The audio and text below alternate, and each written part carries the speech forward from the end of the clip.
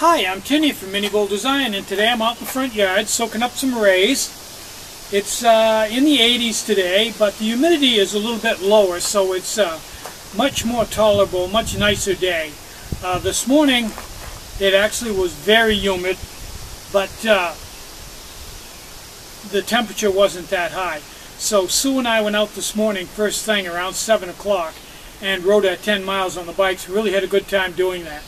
And then later in the day, the humidity even got worse and it got warmer. But then it seemed like this afternoon, it rained just a little bit and then the humidity is starting to drop. The weatherman said it was going to do that. It said by this evening the humidity would be low. And then tonight and tomorrow is supposed to be quite cool. And I'm looking forward to that because I've had about all the warm weather I can take for this year. Now, there's been some confusion on the website about shipping. So I really would like to have everybody go to my website, and on the home page scroll down the left hand side and you'll see a heading on shipping and returns. Click on that and it'll open up a page and it gives my directions or my statement on shipping.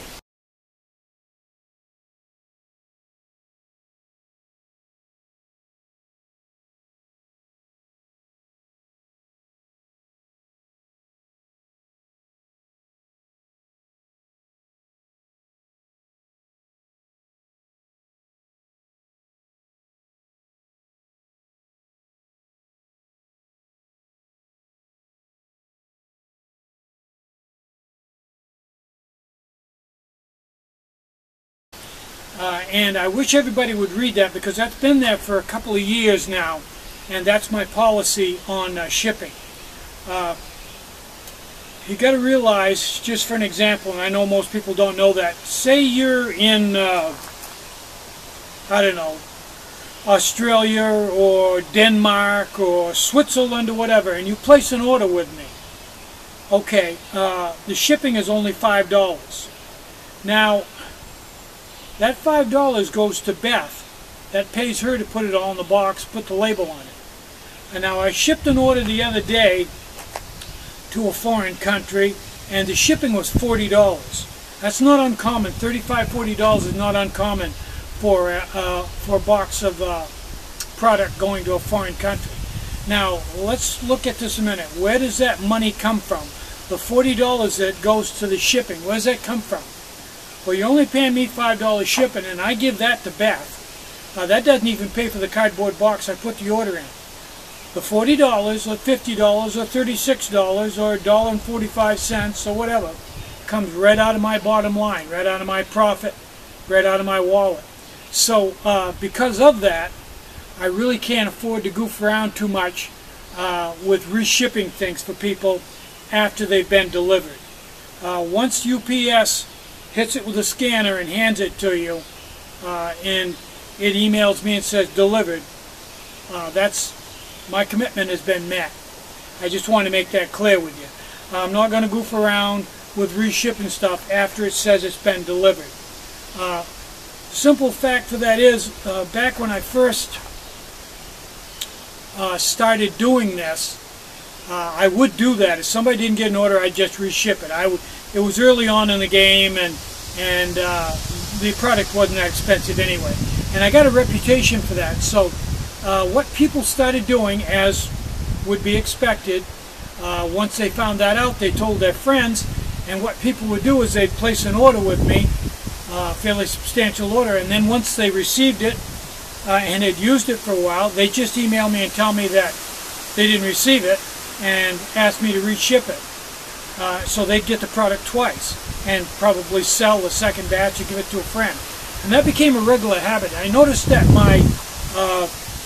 although things were delivered, people were telling me that they never received it. I saw that go way up. And after reading some emails from some people that tipped me off that their friends were doing that, I placed this policy in place, saying that once UPS says it's delivered, it's out of my hands. I'm sorry about that. I don't want to cause any hard feelings, but that's how it works.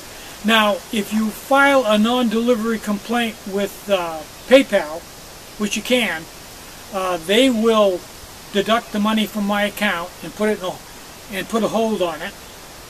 And then they'll ask me to prove that I actually shipped the order and delivered it. Well, you have to supply them with the date and the shipping number. I'll just give that to them. They'll go in to USPS right there, right by your order. You just click on tracking, and it'll say the day it was shipped, and it'll say the day it was delivered, and it'll tell you the address it was delivered, and they'll put my money back in my account, and that'll be the end of it. It's happened a few times. It's really a waste of your time, and it's a waste of my time.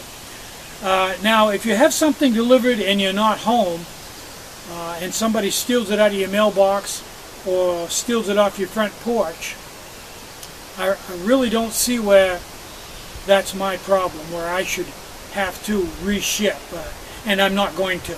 That's just the way it is.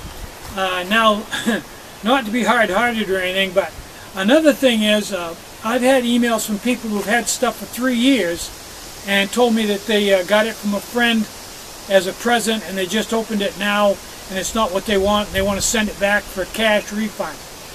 That's not going to happen. If you read the return policy below the shipping policy, you'll see that third parties are a no-go. It has to be an original buyer, and only for return it for product of the same thing or a product of a comparable value, a different piece of product for the same value. There is no cash refunds. That's dead. Not going to happen anymore. So I just wanted to get those two things straight with you right up front. I'm not trying to be hard-hearted, but that's the reason why I don't do that anymore. And I think if you look around, you'll find out that REI or LL Bean, nobody does that. Once it says it's delivered, that's pretty much that. So I think I've only got 4 or 5 orders on the books today, and those will go out Monday, hopefully. I noticed that people are starting to buy the M100 now. They finally discovered that, and those are starting to go out the door because it didn't start off very fast at all. I thought it would. So I went back over to Walmart today and bought some more. I bought some cargo shorts from Walmart. Got all kinds of pockets in them, very comfortable. They're cotton, they're not synthetic, but they're very loose fitting. Come with a belt. They were like $10. Very comfortable. I bought 4 pair of those. Some of them light colored, some of them dark colored. I've got one that's almost a black camo. I call it camo. And after that, we went to a place in town called a discount tool outlet. Haven't been there for a long time. I went there yesterday and bought some gas cans to put my avgas in. Anyway, they had a huge display there as big as a garage door with probably at least 100 different colors, 550 Paracord. Every color and pattern under the sun in 50 and 25 foot hanks and 1,000-foot rolls. And Beth and I bought about $25 worth, $20 worth of, and some. They've got clips there and buckles and everything else. Fantastic place to buy Paracord.